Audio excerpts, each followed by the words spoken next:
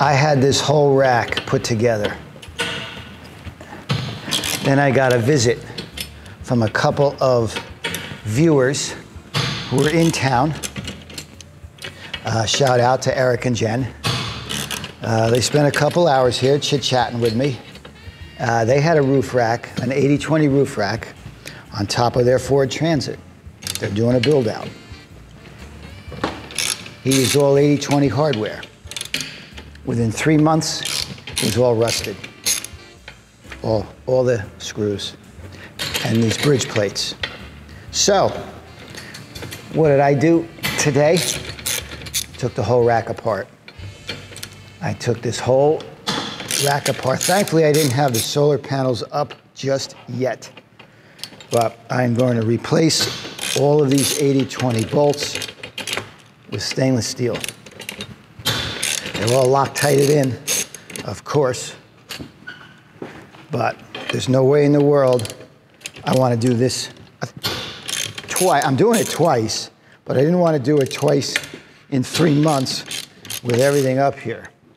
To start the roof rack, I chose the ProMaster mounting brackets from Unaka. Very well made, precise, easy to work with. I would have liked the 80/20 mounting brackets to be mounted inboard of the side rails. Purely an aesthetic wish.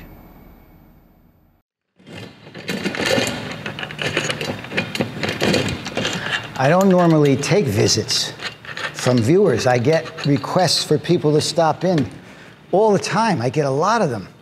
And I can't say yes to these visits because I'd never get any work done. But for some reason, you know, they were in town visiting family. And I said, all right, yeah, sure, stop in, we'll keep it brief. But if I'd said no to them, I'd have never known, I'd have never learned about those rusty bolts, and I would have had an issue here. So it's a funny thing. I keep saying that I got a guardian angel who watches over me. You know, they're up there. It's probably a full-time job. There's probably 2 or 3 of them up there that have to look after me. And every morning they say, I wonder what he's going to get into today. The side rails are the first to be installed. 15 Series 80/20, the style with the ridges rather than smooth. My little pea brain tells me the ridges will disrupt the wind and negate vibration or harmonics. I decided to span the length needed using 2 sections with mending plates in the middle to connect them. Easier to handle and allows for modification in the future. All right, come on, you little bugger. Get in there. I love it. I've got a total of 5 crossbars, but the next step is actually preloading my side rails. Remember what I said about 80/20? You got to preload before you captivate a channel. So I laid these up here for illustrative purposes only. Right now, the next step is to preload. Put my Loctite, get my T-nuts on, and slide all these elbows into place. Then I attach them to my crossbars. All right, you see what I got going? Here's my preloaded elbow, and I put on another T-nut. This way, towards this end, I can slide this in. It's a lot easier than having to thread it while it's inside the channel. And just keep them loose till you get everybody in position where you want them. After I got all the crossbars in place, I fitted a full-length 15 series on top of all the crossbars. One piece all the way down the line, and this is to hold my awning. You can see the brackets are installed, and this is a Fiamma awning.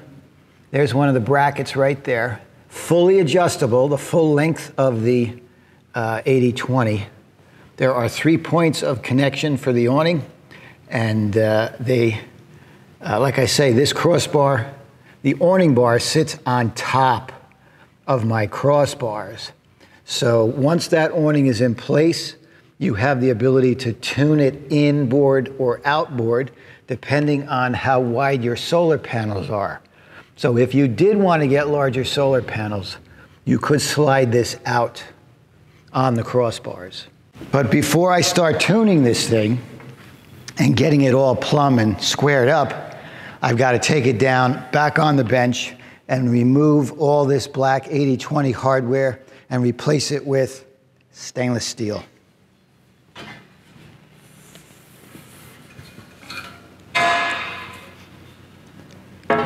This piece is the full length of the awning, the Fiamma awning.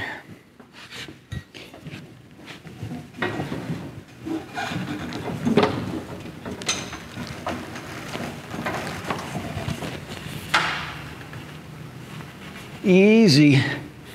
Here we go.